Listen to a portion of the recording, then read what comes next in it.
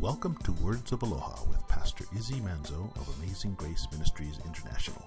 We're headquartered in Kailua-Kona on the Big Island of Hawaii. Join us now as we get into God's Word.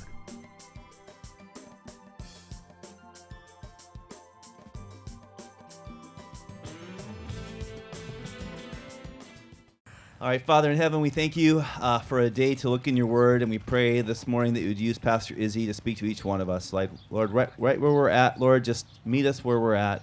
Lord, encourage us. Lord, give us what we need this day so that we can be encouraged for this coming week. All the challenges, all the blessings, everything that we would face, Lord, even the appointments you have for us to reach out to others, Lord. We just pray that you use all of that now in Jesus' name. And all God's people said, Amen. Amen. Today we're going to look at 1 Corinthians 14. We're going to continue the part of Scripture we were on. Paul was telling us about the comparison between two different gifts, the gift of prophecy and the gift of tongues. Now, for those that weren't with us, the kids weren't with us last week, so parents help out. Which one was considered the greater gift? Tongues, speaking in tongues, which is speaking another language without studying, okay? This is like cheating, I call it, 101. If you've ever learned another language the hard way at school, you know that having God, how'd you let God just touch you and all of a sudden you speak fluent French? Or you're fluent in Greek or so. I mean, just no studying. No, you didn't have to study a bit. Just one. Anyone would volunteer for that gift? Just like out of, spare yourself Rosetta Stone or, one of them learning, like, you just, like that. All of a sudden you're fluent by the gift. That would be wonderful, wouldn't it? It's a much less painful way to learn a language than the way that I had to pick it up. So I love that gift. But which one was greater? To prophesy, remember, prophesying is when you speak not what you think. It always starts with a certain saying. What is that saying? Thus saith who? The Lord.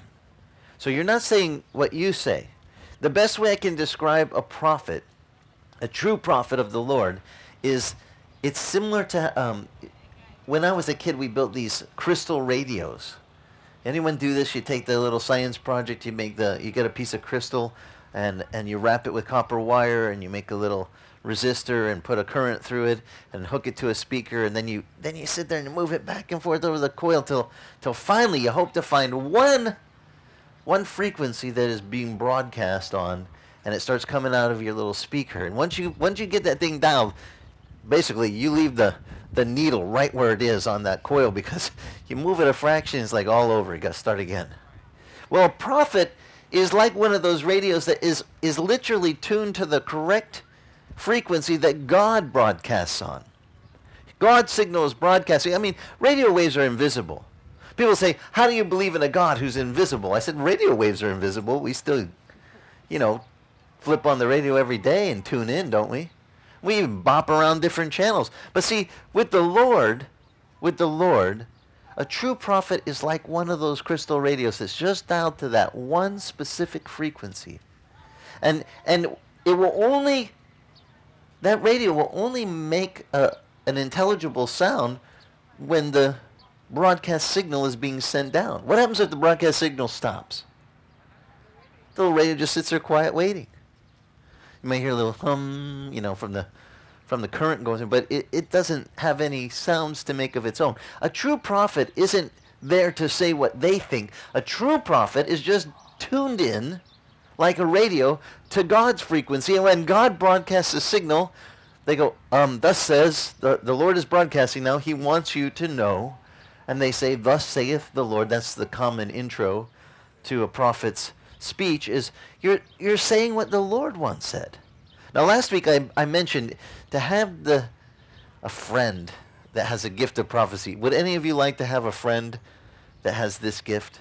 That they are tuned into the Lord. And whenever you needed to know something, you're like, man, I need to. Anyone ever felt, God, I wish I knew what you wanted about this certain thing in my life? I wish I knew the answer.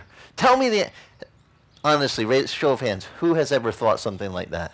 Where you wish you knew you didn't want any questions in the mind. You want to know for certain. God, I need to know, is this what you want me to do? Or is that what you want? Show me what it is. And that's a legitimate prayer. That's a great prayer. But what if you have someone in your life who's gifted with the gift of prophecy? And you're praying, oh God, show me, oh God, show me. Like the king Hezekiah, when he was seeking the Lord and asking the Lord. And the Lord tells the prophet, go in and tell the king, thus says the Lord, I've heard your prayer. I heard your plea. And here's your answer. Now, if you have a buddy that you work with and they got this gift, and you're in the morning, you're going, oh God, I need to know. You get to work and there he is and he goes, oh, by the way, the Lord told me to tell you, thus says the Lord. You were praying about this certain thing, should you do this or that, and he wants you to know to do this. Who here thinks that would be cool? I mean, save you a few steps of, like, I mean, this is the beauty of having someone with this gift. The gift of prophecy it's those people who say that was just for back then, that's baloney. The gift of prophecy was given to the church to help build up the church until the coming again of the Lord. Christ came the first time. It's so funny to me that people say, well, when the perfect comes, the imperfect will be done away with, and we see dimly, and we don't... and they quote this verse completely out of context and say, so the things of the Spirit aren't for today, because Jesus has already come. The perfect has come. That way, so we don't need those things of the Holy Ghost. I said, wait a minute. Excuse me, quick question here. When was the verse written that said that? Before Jesus came or after he had come? And the answer is after.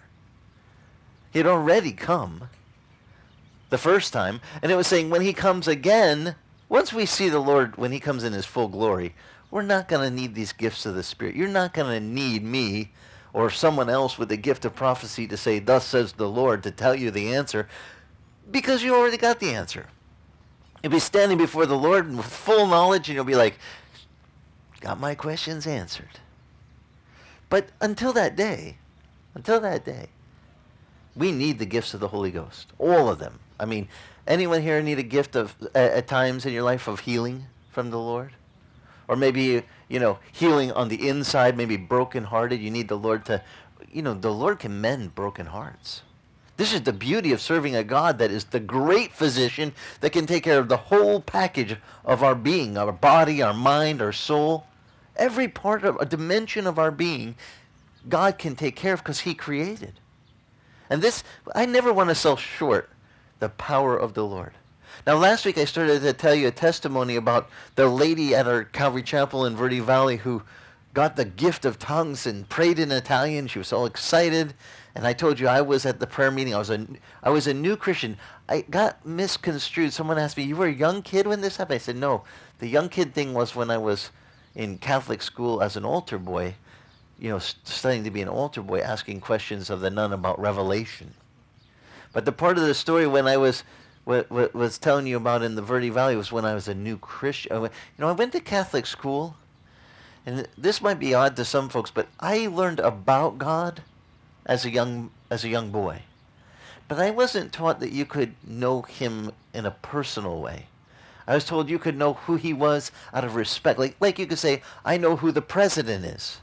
You study, the political history and politics and stuff, and you could learn of these people. Well, that's how I learned of God. He was over there. I learned about him, but it wasn't like I learned on an intimate basis who he was. And it wouldn't be until till my last year of high school. I was 16.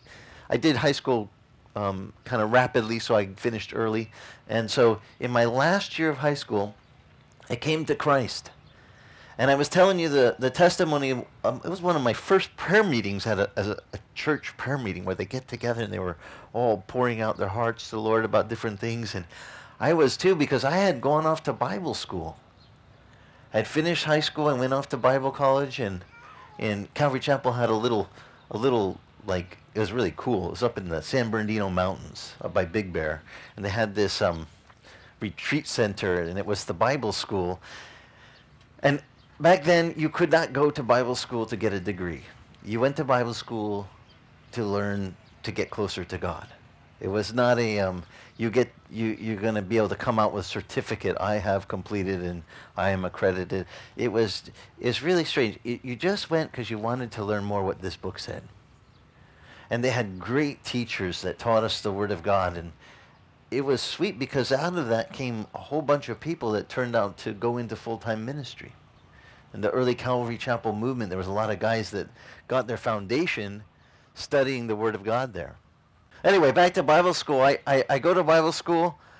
I learn about the Lord. I'm all excited. I come back to our little fellowship, and I'm at this first prayer meeting, and they're praying, and I go under the coffee table because the room was crowded, and I was small, so I fit under this really low little coffee table, and I'm laying under there praying fervently. God, the pastor, the assistant pastor, Bill Elander, who did the youth, he taught the youth at our church, he just told me that he's going to go to California and continue his studies. He's going to this school, Biola, something like that. It's a seminary over there, and or Talbot. I can't remember which one it is. One is the undergrad and one is the graduate. Anyway, he went to the graduate one. And so he was telling me, oh, I'm so glad you're back from Bible school. I'm leaving. I said, wait, I haven't finished learning. I just am new. I've been a Christian just for a little while. You can't leave now. And so the pastor's praying, Lord, please bring someone who can teach the teenagers like Bill did. And as soon as he prayed that, I'm under the table going, yeah, Lord, please bring someone to teach the kids like Bill did. And wait, no, like Bill, forget that, Lord. Just keep Bill here. You know, that's so spiritual. Like, God, can we amend this situation? We got a problem here. Bill shouldn't go because I'm not done learning yet, and I still got more questions. And I'm under there, oh, God, please, and I literally couldn't even concentrate on any of the other prayers. People were praying about their auntie having cancer and all these problems. I didn't hear another prayer except for that lady's prayer in Italian.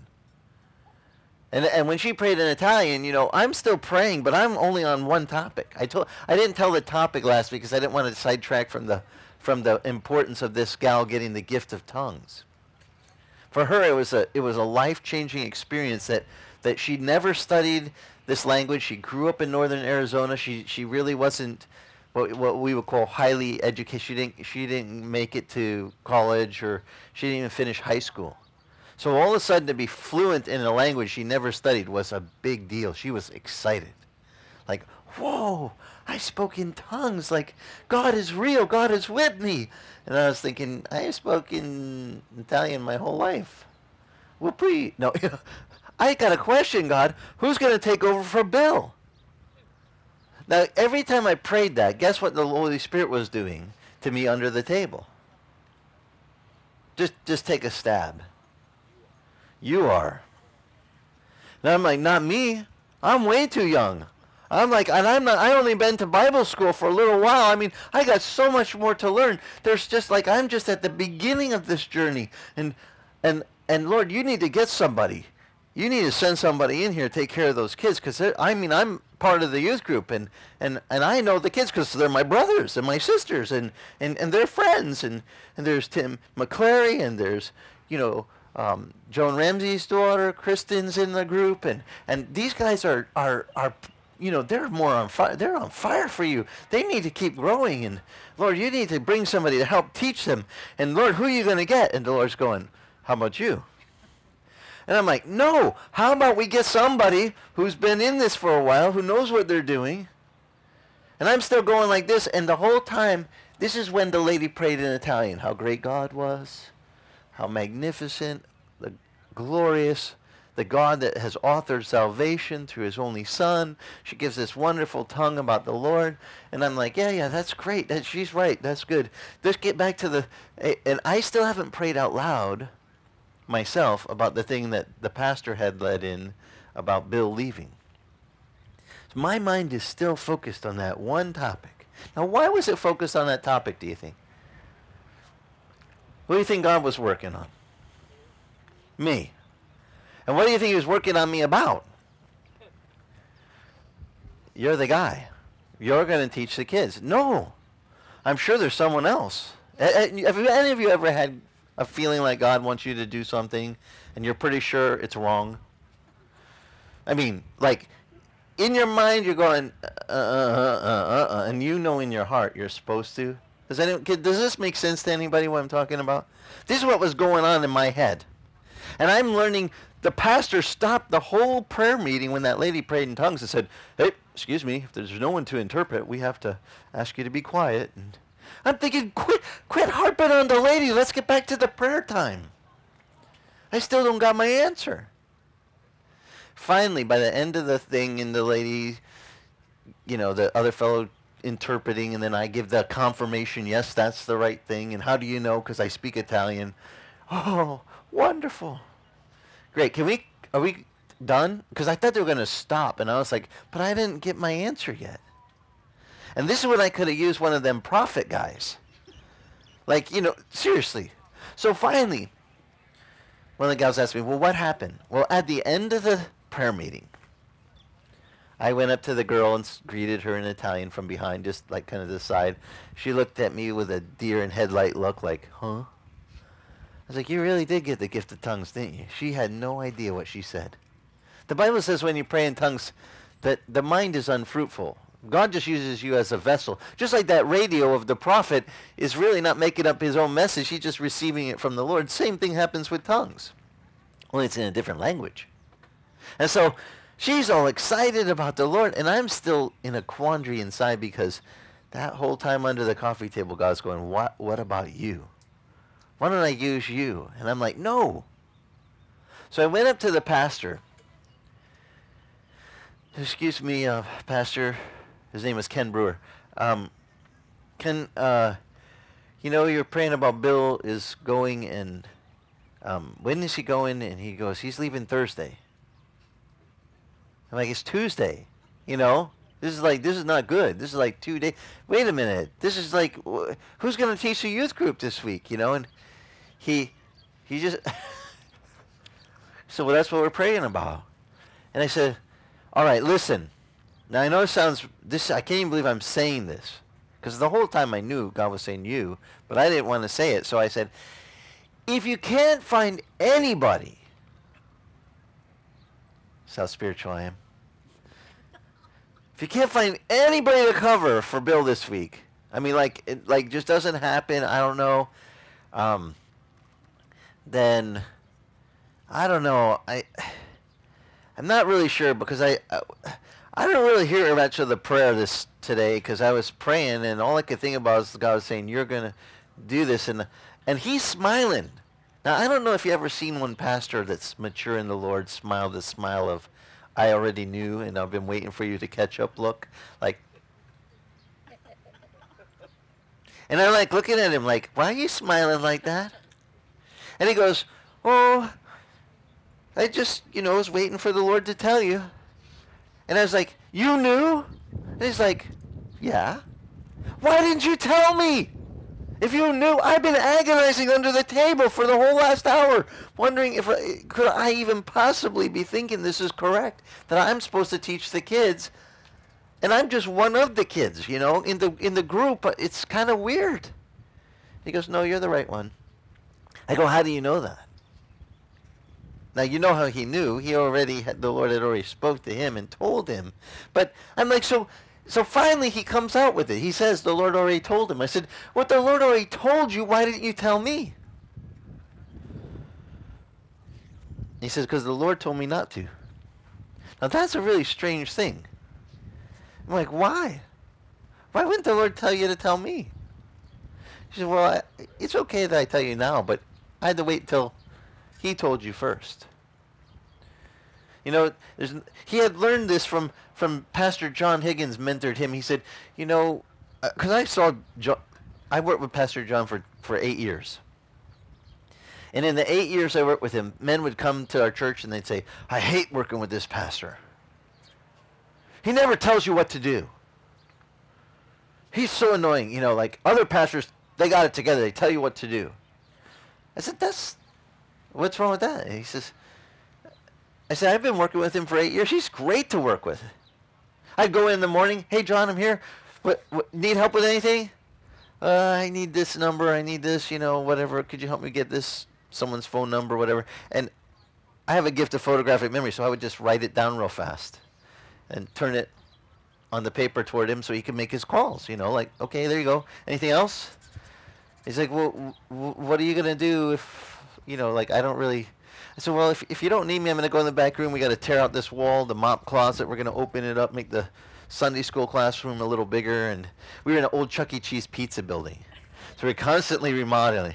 We called it Chucky Chapel because Pastor Chuck, we were close to Mesa, not in close to Mesa. So we were in Arizona. We used to joke about this, you know. We were the Calvary Chapel close to Mesa in Chucky Chapel. And we were having fun with, the Lord was doing cool things. But John would he wouldn't tell me what to do. He'd say, what's the Lord telling you to do? So I would tell him, and he'd say, oh, great, go do it. And all he did for 8 years was encourage me to listen to what God told me to do. And then when God told me to do it, guess what? He just said, do it. I mean, you talk about good spiritual mentoring. This is the best you can get. A man who goes, I believe God's big enough to speak to you without having to have me tell you. And when he tells you, I can be there to give the confirmation, that's fine. And that's what Ken had learned that from watching John Higgins. And so instead of telling me, yeah, you're the guy, he just waits. He's waiting. I'm sweating it out, man. I'm just telling you. This is a big decision. This is a whole life different change. Gonna stop. You gotta be. I was drawing my drawings, making money, selling them out of Sun Silver West. It was a gallery in Sedona. Became La Galleria. I was doing really well in the art world. And I was like, you want me to teach kids? Lord goes, it's a start. I was like, I'm not qualified. Yes, you are. And that's when he showed me the verse I told you, my qualifications, right? God has chosen the what things of the world? The foolish things of the world to confound the wise. That's how I got the job. He said, there's a fool, I'll use him. Everyone will know there's a God. They don't go, I wonder if there's a God. When the people from my high school find out I'm a pastor, they go, there's got to be a God. Izzy's a pastor in Hawaii. Give me a break. You know, there has to be a God. I would be the guy in the yearbook they vote least likely to ever be a pastor. That would be what but that's the way the Lord works. And he was working on me, and I tell you, I wish I would have had someone with a gift of prophecy, which, by the way, Ken Brewer did have the gift. He just listened to the Lord and didn't tell me that it's the Lord's call on my life to do the kids until after who told me first? The Lord himself. And sometimes, now I know our culture doesn't like this. They like to shift the responsibility. My Catholic upbringing, we shifted all spiritual responsibility to the priest. You know, hey priest, could you find out something from God for us about this? We'll put a little extra in the box. It's like the priest, we put all the pressure on the poor priest or the nuns.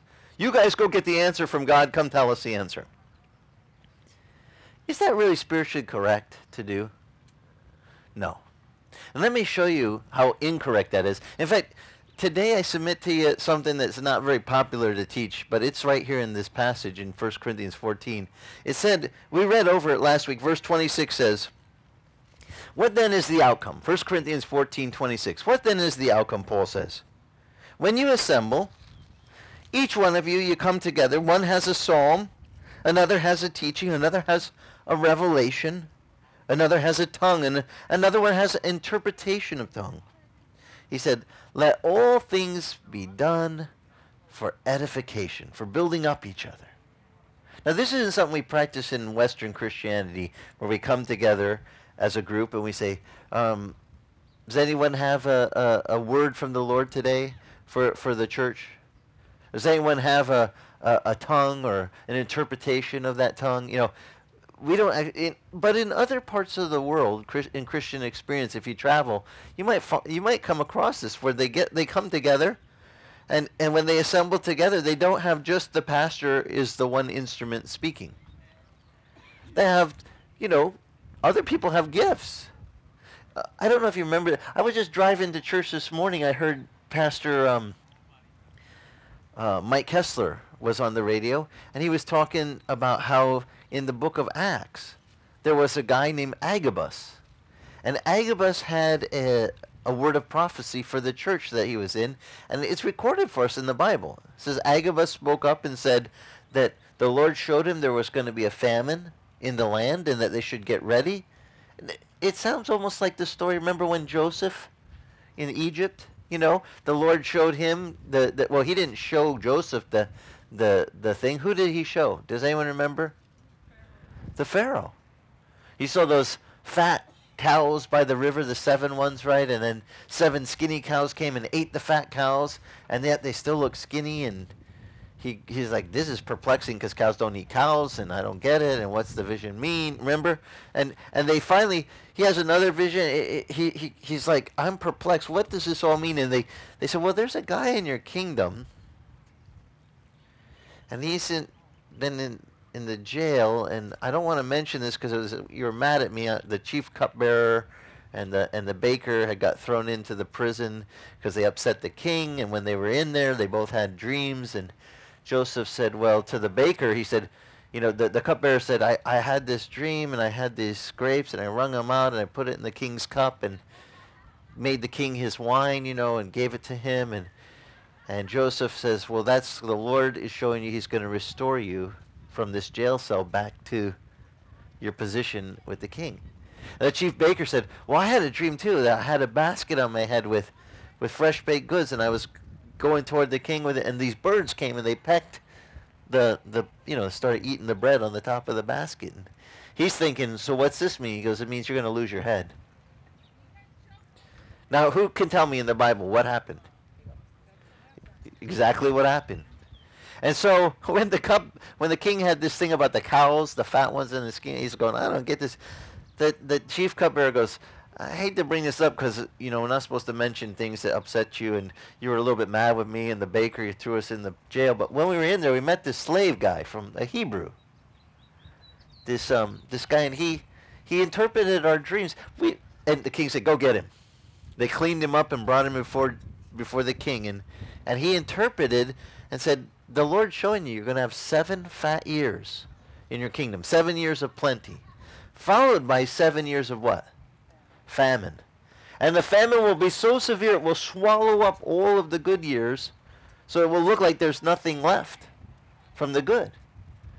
And so, King, the Lord's showing you this so that you could get ready. You should prepare. During the fat years, you should set aside some surplus so that you're prepared for the lean years.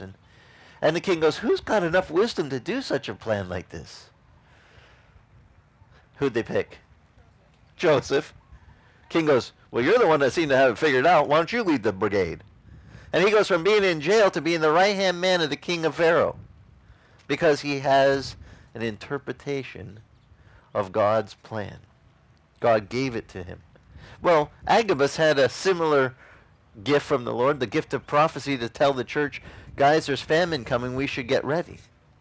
And they did, and because of that, the church was spared, you read in the book of Acts, because they got together and someone what if we got together and someone said, I got a word from the Lord right now, could I share? In Western Christianity, what would we usually do? Later, or not in our, go somewhere else, you know, we're not Pentecostal, or I've heard all sorts of different lines from this. I'm like, I don't know about you, but what if Dawn was the one, she was seeking the Lord for certain thing, and right behind her the guy is going, Steve Hunter's there, and he goes, the Lord's telling me to say he has something for somebody here. Now he might not even know who it's for. But what if he had enough boldness to say, oh, could I share something from the Lord? And we let him. And she goes, oh, that was what I needed. Oh, thanks, Lord. I wish someone would have just done this at the prayer meeting I was at. Like, come on, Pastor. Why'd you have to wait to the end and make me sweat it out?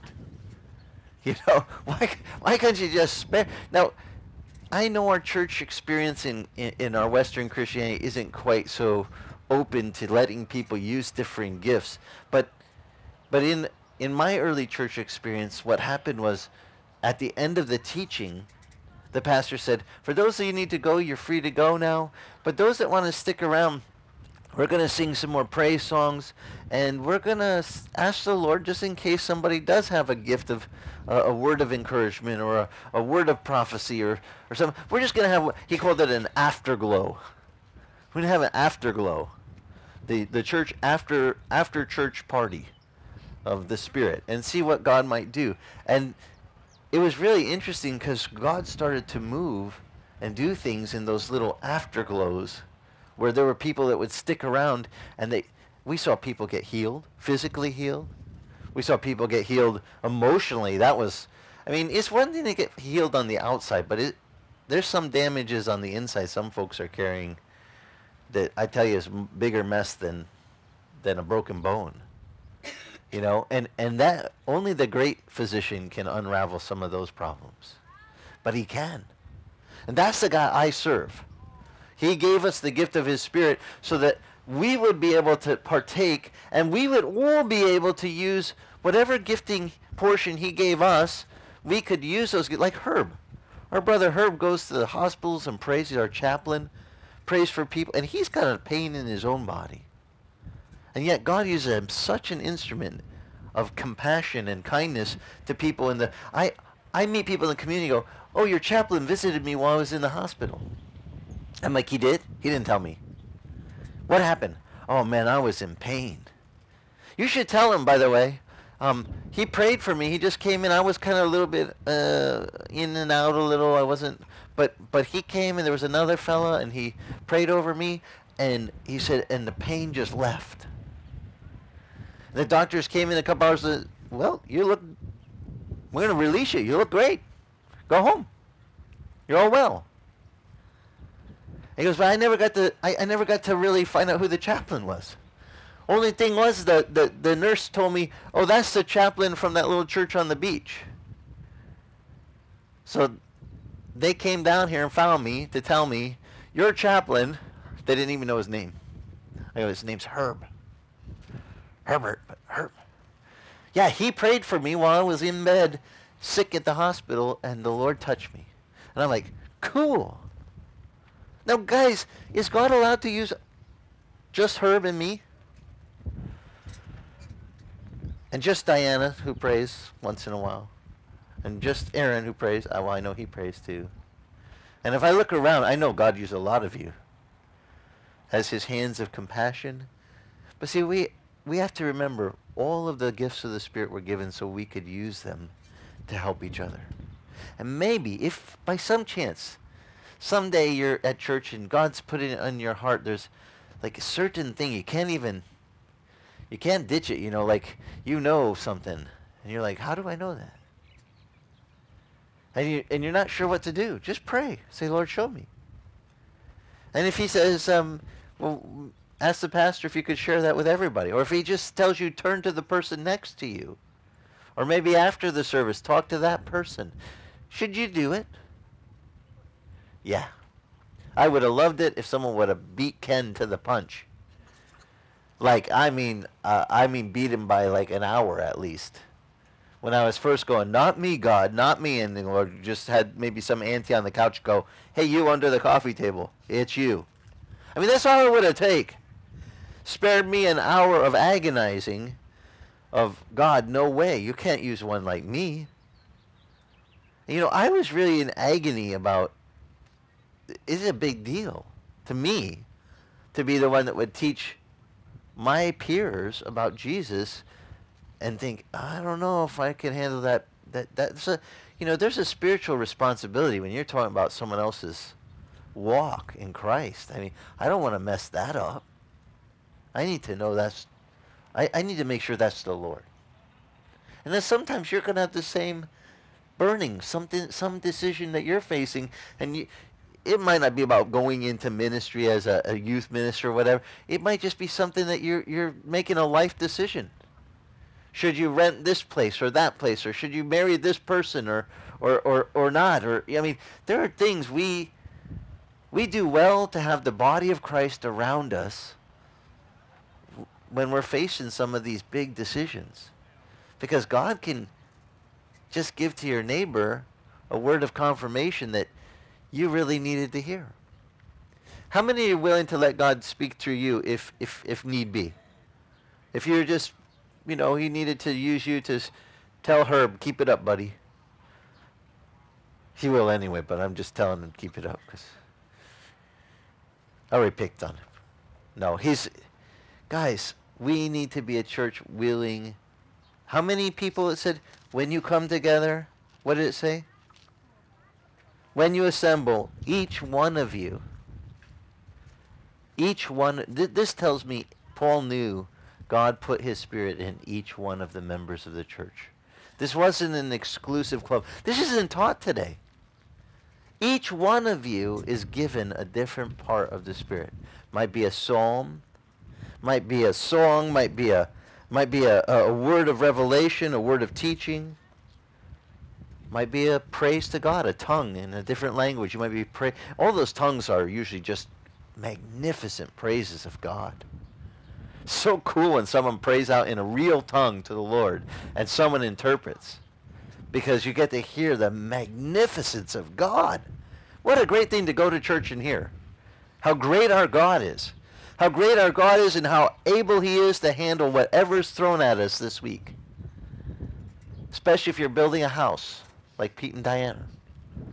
It's great to know there's a God big enough to handle the problems that you're facing. And to handle the cabinet makers that muck it up. And the guys that want to put the countertops before the cabinets are in right. And it's good to have a God who knows all this stuff. And he might use one of you, each one of us, it says, not just pastors, or not just Aaron, the announcement guy, or Herb, the chaplain. Each one of us has a gift from God. You might just come and have a song on your heart. And you might just be thinking, but it's just a song. I can't ditch it. I keep singing that, great is the Lord, greatly to be praised. Great is the Lord. Great. If you got a psalm from the Lord, then that's one of the coolest things, man. It's so sweet when someone has that gift. We used to call Ron Miller, our missionary that's in Thailand, we used to call him the walking jukebox for Jesus. He used to pass through the hallway. He'd be singing one song. And I don't know if he just didn't remember all of the chorus or whatever, but like literally he starts singing one song. Yes, Jesus loves me. Yes, Jesus. He'd be going down the hall. Yes, Jesus loves me. They're a grown man. And then, oh, Lord, I thank you. I really thank you. You didn't finish Jesus loves me. It's okay. Oh, Lord, I thank you. And then, what can wash away my sin? Nothing but the blood. And he'd be like switching songs like a jukebox. Ba-doom, ba-doom, ba-doom, ba-doom. Always to a different Christian praise song. That guy would pass through the room. And the interesting thing I noticed was, we have like men's prayer going on. He'd be passing through doing something and picking up something and singing a song to the Lord. And he'd go out of the room. And the weirdest thing would happen. You notice all these men start humming. Yes. And it was like catchy. Isn't that weird how it works? You hear that tune and it gets stuck in your head. Well, maybe God brought you to church and you're the one with the psalm, that song for the Lord. And you're just, you can't shake it. I don't know why. This song keeps going through my head. Wouldn't it be cool if we had a way that we did church where people actually, each one used their gift so that the whole church was all built up? I know it would break the mold how we do it today. But I think it would be more powerful because each one of us would use whatever gift we have. And maybe you be the recipient of the gift. Maybe you need to be the one hearing that word that day. Or maybe you need someone to speak so that you get to hear, yeah, the Lord is with you. And yes, that is what he wants you to do. It's a sweet thing, isn't it? But if we don't leave room for it, we don't. And by the way, this is why I encourage you, if you have an opportunity to come out like on Friday night where we do the family night at church. We used to call it youth night, but then some of the adults start sticking around, so they didn't want to go. So we're like, okay, God can speak to the whole group. So we call it family night now. If you want to come out on Friday night to our house, that's a great place where we can use those kind of gifts. We just hang out, have a meal together, and let God, maybe you have a psalm or a word of encouragement, or maybe you just need one, and God's going to send you there so that he can speak through Herb or someone else to you, then I want to encourage us that we become a church that actually leaves room for God to do these things. And I want to encourage you today, if before you leave you feel like something's on your heart that you would want to share either with all the church, or just you feel like you want to share with somebody God specifically puts on your heart, go talk to Diana, or go talk to Sharon or something. Don't leave here without doing it. Because that person might really need to hear that. Just like I needed that day to have that cheesy smile that Pastor Ken had, like, yep. Like, you knew this already. Yep. Just waiting for you to catch up. No, he didn't say it like that. I said that that's the look he had. Like a slow poke. But I got it. And someday you might be the one needing it too. So next week I'm going to continue this part of Corinthians, but more into the parts of how do we use this gift of prophecy in today's vernacular. How do we actually let it operate in the church? And is it allowed? Is it allowed in our church, by the way? If you have a gift of prophecy, do we allow you to use your gift? What do you think? I got a thumbs up in the back from Aaron. The answer is absolutely. If you really have the gift. Now, next week I'll go over some of the rules of using the gift. I know, rules. They're actually, Paul spells out how you're supposed to use it. Make sure it's, done in an orderly manner. You don't just bark, I got a prophecy, I got a prophecy. Everyone's prophesying at once. Paul's going to go over this next week. God is not a God of confusion. When it comes to using the gifts, they're done peacefully and peaceably in a way that just builds up everybody. It's a sweet thing when the gifts of the Spirit are actually practiced in an orderly manner that lets everybody, get built up from it. And so next week I'll go over some more of that, because I really do think it's been neglected in American churchianity, the way we're doing it today. The model we have is veered from the model what was delivered to the early church, where the whole church was all part of each other and they all were there to build up each other. Now, we do have a loving church that builds up each other. I'm not telling you we don't. It's just there's a few of the gifts we could incorporate to even making it even better, and a deeper strengthening of one another. And maybe you're one of the ones gifted with some of those words of encouragement. So we'll go over those things next week, what Paul talks about. But I'm getting the signal enough before the rain. Let's pray. Father, thank you. Thanks for holding back the rain. Let us get this all put away if it's okay with you. And this nice cool breeze. And let us just, if you have a word of encouragement, a psalm, a song, Lord, even right now as we're breaking down, putting things away, let those ones that are gifted with those songs just sing out to you like Ron Miller used to do when he'd walk around, Lord, that we could all be encouraged by the touch of your Spirit. Lord, if you want to give words of prophecy or encouragement, or gifts of healing to our body, Lord, when Herb's over there praying with the folks, we just pray a mighty anointing would fall for all that need your touch, that as they come over to that picnic table, they would truly be touched by your Spirit, and they'd be healed. Lord, as only you can do. We look to you, Lord. Do your anyone want God's doctoring in you besides me? Raise your hand real quick. Lord, show of hands. We got a lot of doctoring we could use. Our brother here, with his leg, we just pray right now you would just bring great relief and swift healing, Lord. In Jesus' name. Anyone agree with me? In Jesus' name we pray. Amen. Would you stand with me, let's sing a closing song and send you off in the joy of the Lord? Mahalo for joining us. If you'd like more information about us, go to our website, AmazingGraceKona.com, and click the link to follow us on Facebook. That's AmazingGraceKona.com. Mahalo, and God bless.